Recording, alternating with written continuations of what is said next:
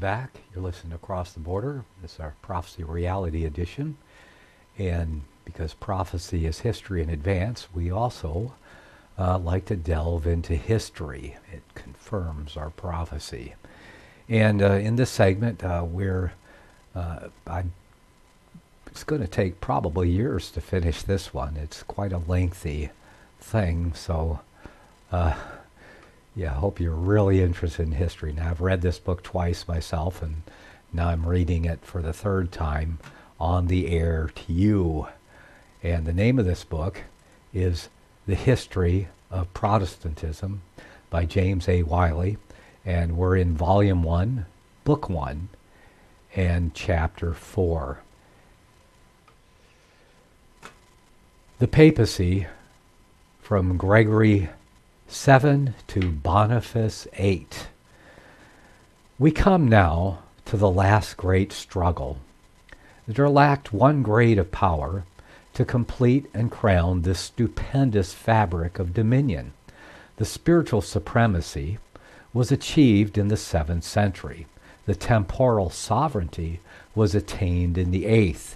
It wanted only that the pontifical supremacy, sometimes, although improperly, styled the temporal supremacy, to make the Pope supreme over kings, as he had already become over peoples and bishops, and to vest in him a jurisdiction that has not its like on earth, a jurisdiction that is unique inasmuch as it arrogates all power, absorbs all rights, and spurns all limits, destined, before terminating its career, to crush beneath its iron foot thrones and nations, and making an ambition as astute as Lucifer's, with a dissimulation as profound.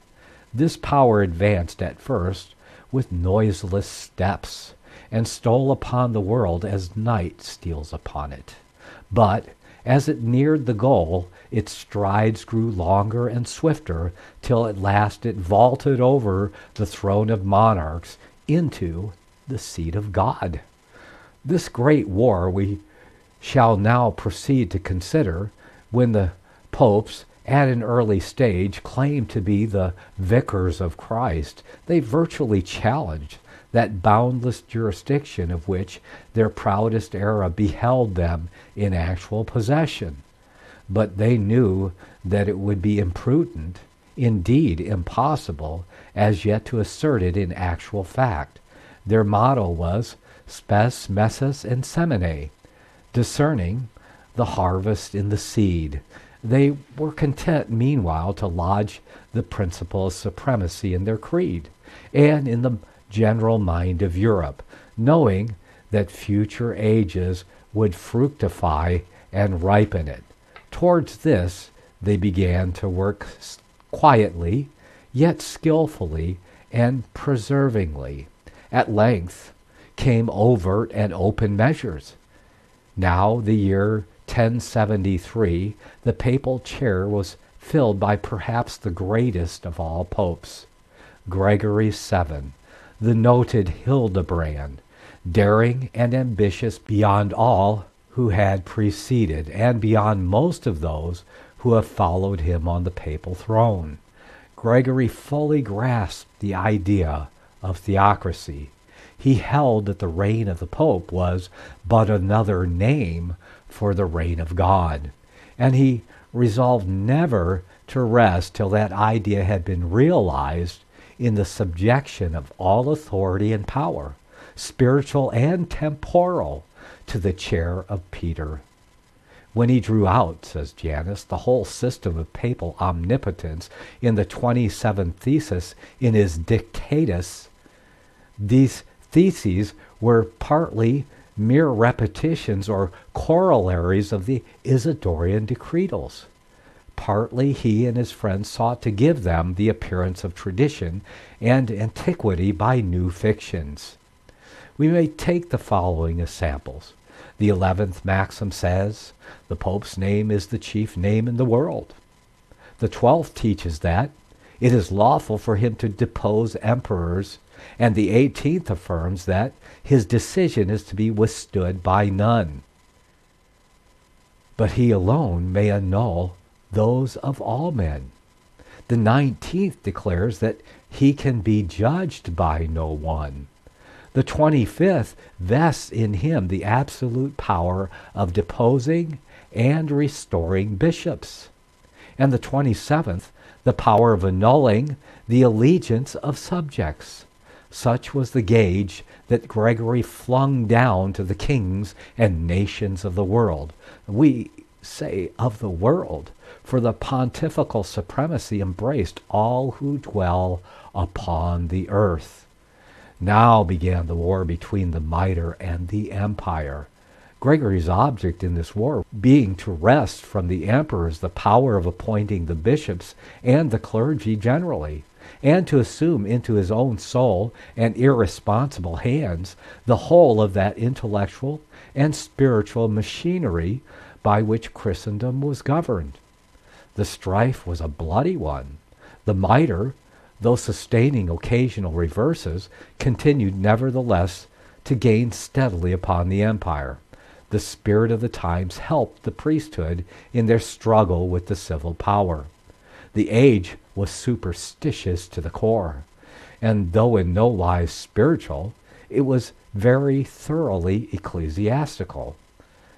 The Crusades, too, broke the spirit and drained the wealth of princes, while the growing power and augmenting riches of the clergy cast the balance ever more and more against the state. For a brief space, Gregory VII tasted, in his own case, the luxury of wielding this more than mortal power. There came a gleam through the awful darkness of the tempest he had raised, not final victory, which was yet a century distant, but its presage. He had the satisfaction of seeing the emperor, Henry IV of Germany, whom he had smitten with excommunication, barefooted and in raiment of sackcloth, waiting 3 days and nights at the castle gates of Canossa amid the winter drifts, suing for forgiveness. But it was for a moment only that Hildebrand stood on this dazzling pinnacle. The fortune of war very quickly turned. Henry, the man whom the Pope had so sorely humiliated, became victor in his turn. Gregory died, an exile, on the promontory of Salerno. But his successors espoused his project, and strove by wiles, by arms, and by anathemas to reduce the world under the scepter of the papal theocracy. For nearly 2 dismal centuries, the conflict was maintained. How truly melancholy the record of these times! It exhibits to our sorrowing gaze many a stricken field, many an empty throne, many a city sacked, many a spot deluged with blood. But through all this confusion and misery, the idea of Gregory was perseveringly pursued, till at last it was realized, and the Mitre was beheld triumphant over the empire. It was the fortune, or the calamity, of Innocent III, 1198 to 1216, to celebrate this great victory. Now it was the pontifical supremacy reached its fullest development. One man, one will again govern the world. It is with a sort of stupefied awe that we look back to the 13th century and see in the foreground of the recording of the receding storm this colossus uprearing itself in the person of Innocent III. On its head all the mitres of the church, and in its hand all the sceptres of the state. In each of the 3 leading objects which Rome has pursued, says Hallam, independent sovereignty, supremacy over the Christian church, control over the princes of the earth, it was the fortune of this pontiff to conquer. Rome, he says again, inspired during this age all the terror of her ancient name. She was once more mistress of the world, and kings were her vassals. She had fought a great fight, and now she celebrated an unequaled triumph. Innocent appointed all bishops. He summoned to his tribunal all causes, from the gravest affairs of mighty kingdoms to the private concerns of the humble citizen. He claimed all kingdoms as his fiefs, all monarchs as his vassals, and launched with unsparing hand the bolts of excommunication against all who withstood his pontifical will. Hildebrand's idea was now fully realized. The pontifical supremacy was beheld in its plenitude. The plenitude of spiritual power, and that of temporal power. It was the noon of the papacy, but the noon of the papacy was the midnight of the world. The grandeur which the papacy now enjoyed, and the jurisdiction it wielded, have received dogmatic expression, and one or two selections will enable it to paint itself as it was seen in its noon. Pope Innocent III affirmed that the pontifical authority so much exceeded the royal power as the sun doth the moon. Nor could he find words fitly to describe his own formidable functions, save those of Jehovah or Yahuwah to his prophet Jeremiah. See, I have set thee over the nations and over the kingdoms to root out and to pull down, and to destroy and to throw down. The church, my spouse, we find the same Pope saying, is not married to me without bringing me something. She hath given me a dowry of a price beyond all price, the plenitude of spiritual things, and the extent of things temporal, the greatness and abundance of both. She had given me the mitre in token of spiritual things, the crown in token of the temporal, the mitre for the priesthood, and the crown for the kingdom, making me the lieutenant of him who hath written upon his vesture, and on his thigh, the King of kings and the Lord of lords. I enjoy alone the plenitude of power, that others may say of me, next to God, and out of his fullness have we received. We declare, says Boniface 1294 to 1303, in his bull Unum Sanctum, pronounce it to be necessary to salvation for every human creature to be subject to the Roman pontiff. This subjection is declared in the bull to extend to all affairs. One sword, says the Pope, must be under another, and the temporal authority must be subject to the spiritual authority. Whence, if the earthly power go astray, it must be judged by the spiritual. Such are a few of the great words which were heard to issue from the Vatican Mount. That new Sinai, which, like the old, encompassed by fiery terrors, has upreared itself in the midst of the astonished and affrighted nations of Christendom.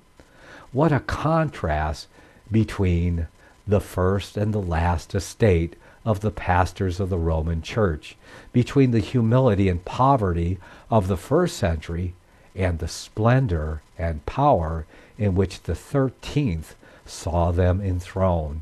This contrast has not escaped the notice of the greatest Italian poets. Dante, in one of his lightning flashes, has brought it before us. He describes the first pastors of the church as coming, barefoot and lean, eating their bread as chanced at the first table, and addressing Peter, he says, "E'en thou wentst forth in poverty and hunger, to set the goodly plant that, from the vine, it once was, now is grown unsightly bramble." Petrarch dwells repeatedly and with more amplification on the same theme. We quote only the first and last stanzas of his sonnet on the Church of Rome. "The fire of wrathful heaven alight, and all thy harlot tresses smite." base city, thou from humble fare, thy acorns and thy water rose, to greatness rich with others' woes, rejoicing in the ruin thou didst bear. In former days thou wast not laid on down nor under cooling shade. Thou naked to the winds wast given, and through the sharp and thorny road thy feet without the sandals trod. But now thy life is such, it smells to heaven. There's something here out of the ordinary course. We have no desire to detract from the worldly wisdom of the popes. They were, in that respect, the ablest race of rulers the world ever saw. Their enterprise soared as high above the vastest scheme of other potentates and conquerors, as their ostensible means of achieving it fell below theirs. To build such a fabric of dominion upon the gospel, every line of which repudiates and condemns it, to impose it on the world without an army and without a fleet, to bow the necks not of ignorant peoples only, but of mighty potentates to it, nay, to persuade the latter to assist in establishing a power which they could hardly but foresee would crush themselves. To pursue this scheme through a succession of centuries without once meeting any serious check or repulse. For the 130 popes between Boniface VIII and 606, who in partnership with Phocas laid the foundations of the papal grandeur, and Gregory VII, who first realized it, onward through another 2 centuries to Innocent III in 1216 and Boniface III in 1303, who at last put the top stone upon it, not one lost an inch of ground which his predecessor had gained. To do all this, we repeat, something out of the ordinary course. There is nothing like it again in the whole history of the world. This success, continued through 7 centuries, was audaciously interpreted into a proof of the divinity of the papacy. Behold, it has been said, when the throne of Caesar was overturned, how the chair of Peter stood erect. Behold, when the barbarous nations rushed like a torrent into Italy, overwhelming laws, extinguishing knowledge, and dissolving society itself, how the ark of the church rode in safety on the flood. Behold, when the victorious hosts of the Saracen approached the gates of Italy, how they were turned back. Behold, when the Mitre waged its great conquest with the empire, how it triumphed. Behold, when the Reformation broke out and it seemed as if the kingdom of the Pope was numbered and finished, how 3 centuries have been added to its sway.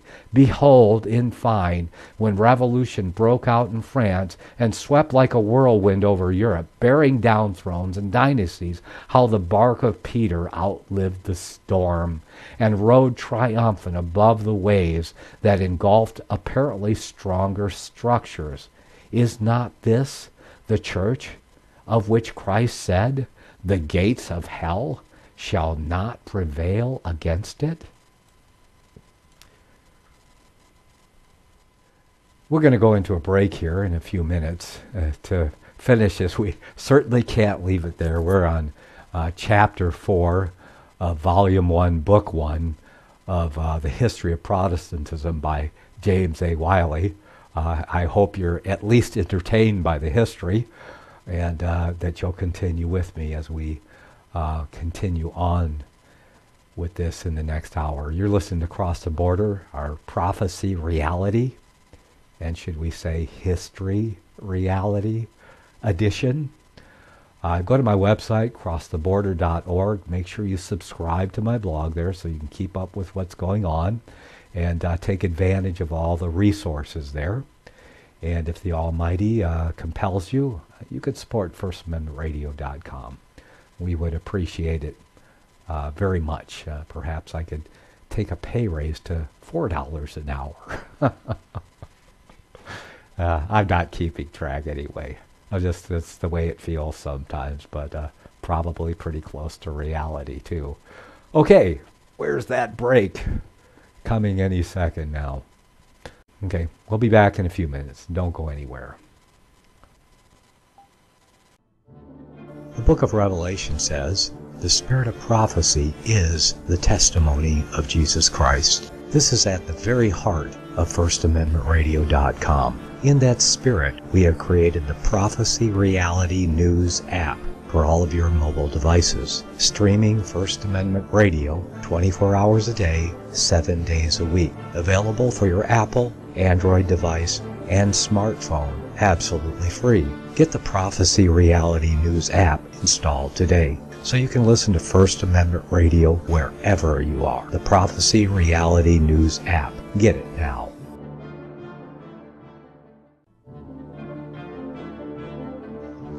Visit crosstheborder.org, CROSS, crosstheborder.org, to get your print, EPUB, or PDF version of Nicholas Arthur's new book titled When the Third Temple is Built. That's crosstheborder.org.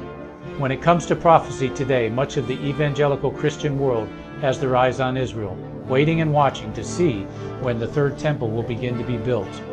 The plans are drawn, the Jewish people are eager. Most evangelical Christians today believe that the rapture will happen before the third temple is built. Hi, I'm Michael Eugene. I was taught that Daniel's 70th week was in the future. Is that really what the Bible teaches? Have we searched the scriptures and found this to be true? Why is it so important for a re-established Israel to build a third temple in Jerusalem? Is it necessary to build a temple on the same location already occupied by the Dome of the Rock? Is it necessary for sacrifices to take place in the temple on Temple Mount? Is there really a rapture followed by 7 years of tribulation? What is the New Testament temple? Can we identify history and prophecy? Who is the first beast in Revelation chapter 13? Who are the 7 kings in Revelation 17? I have asked all these questions, and I have found Nicholas Arthur's new book, When the Third Temple is Built, answers all these questions and more using Scripture to interpret Scripture. The Bible says that no prophecy of Scripture is of any private interpretation. Nicholas shows us in his new book, When the Third Temple is Built, how the Bible interprets prophecy and not man's private interpretation. Visit crosstheborder.org, CROSS, crosstheborder.org, to get your print, EPUB, or PDF version of Nicholas Arthur's new book titled When the Third Temple is Built. That's crosstheborder.org.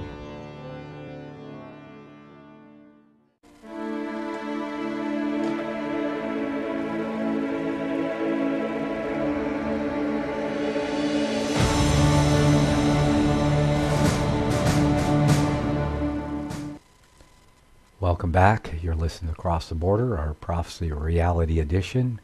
And in this segment, we're covering a little history reality because, well, it has happened. We have a record of what has happened in history and the reality of the situation. Well, we left off in chapter 4 and the boast of Cardinal Baronius saying certainly the papacy, the Vatican, the Church of Rome has stamped upon it the authority of God because it has conquered the world. Boast here with the gates of hell shall not prevail against it. He said, is not this the church of which Christ said, the gates of hell shall not prevail against it? No, it's not.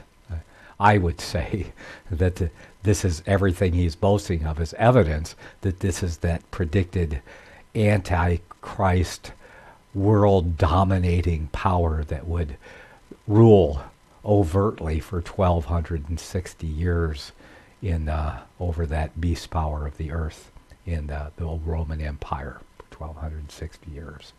And we have history to back us up that it actually did happen, and we're reading about that history at this very moment.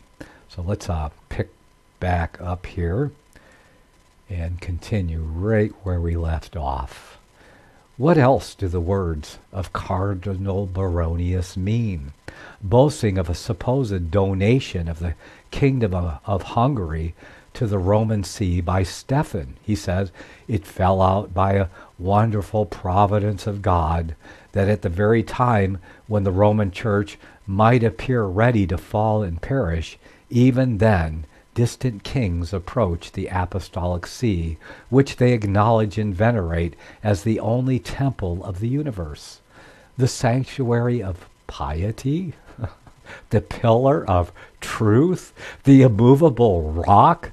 Of course, now this is one of their own, patting themselves on the back and building themselves up before the world, calling themselves all these wonderful things: the pillar of truth, the immovable rock, taking to themselves names that will only apply to Jesus Christ. They usurp his authority. That's why they're Antichrist. They put themselves in his place. Behold, kings, not from these. Who's the king of kings? Is it the papacy?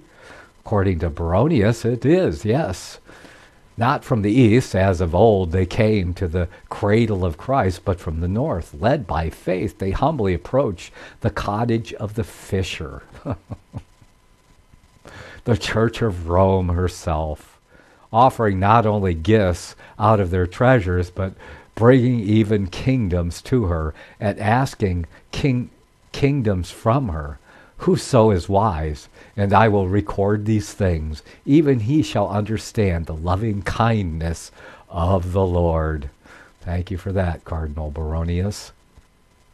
And Peter had nothing to do with the Church of Rome. I know who established the Church of Rome because it's written in the New Testament. It was Paul.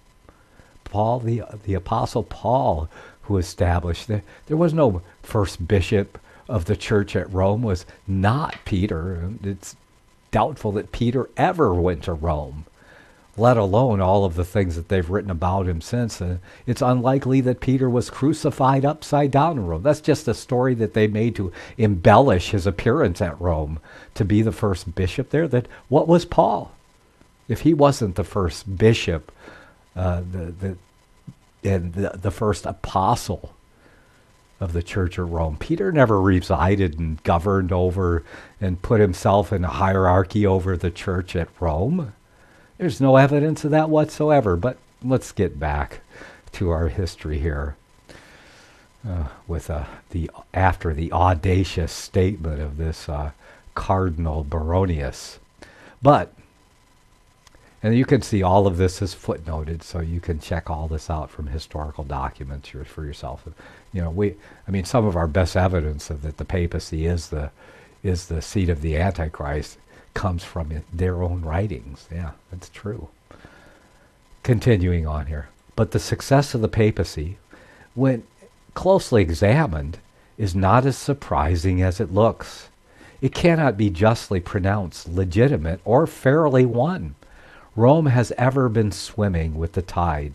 The evils and passions of society, which a true benefactress would have made it her business to cure, at least to alleviate, Rome has studied rather to foster into strength, that she might be borne to power on the foul current which she herself had created. Amid battles, bloodshed, and confusion has her path lain. The edicts of subservient councils, the forgeries of hireling priests, the arms of craven monarchs, and the thunderbolts of excommunication have never been wanting to open her path. Exploits won by weapons of this sort are what her historians delight to chronicle. These are the victories that constitute her glory. And then there remains yet another and great deduction from the apparent grandeur of her success, in that, after all, it is the success of only a few, a caste, the clergy. For although during her early career the Roman Church rendered certain important services to society, of which it will delight us to make mention in fitting place, when she grew to maturity and was able to develop her real genius, it was felt and acknowledged by all that her principles implied the ruin of all interests save her own, and that there was room in the world for none but herself. In her march, as shown in history down to the 16th century, is ever onwards.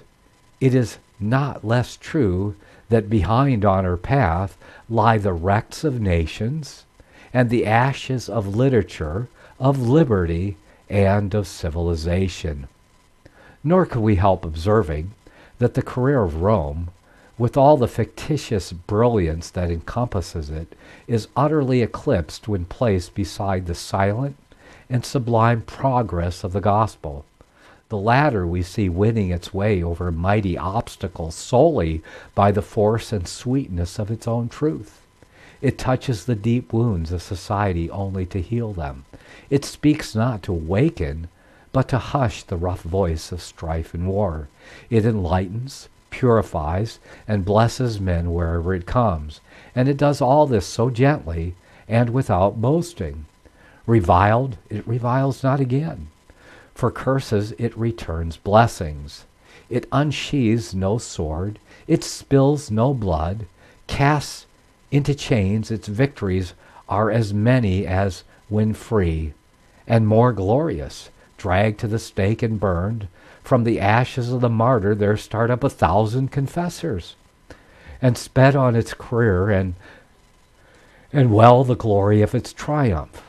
Compared with this, how different has been the career of Rome.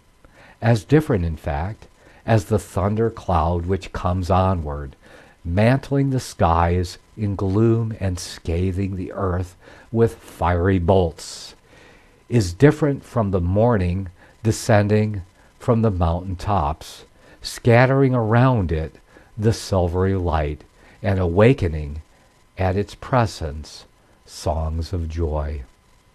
You've been listening to Cross the Border, a Prophecy Reality Edition. We've been going through the history of Protestantism, Volume 1, Book 1, and Chapter 5. We'll pick up here next time. May the Almighty bless you and keep you as you walk the narrow way that leads to life. Till we meet again.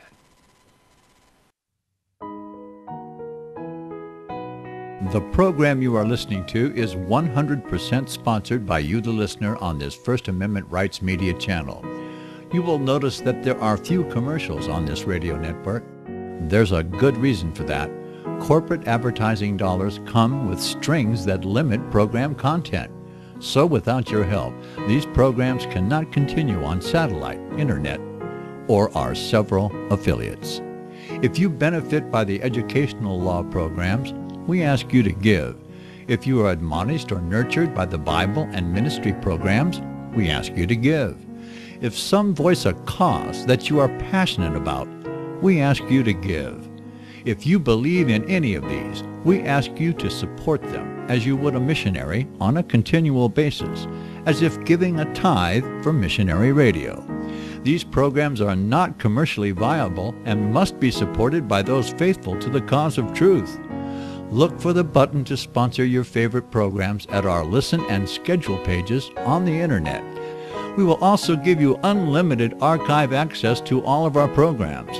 We're asking you to give much less than a tithe so that you may also send support directly to a particular program host, cause, and anywhere else the Spirit may lead you. Do all to the glory of our God and Creator, for His holy nation, the only kingdom that will last forever. Thank you for listening.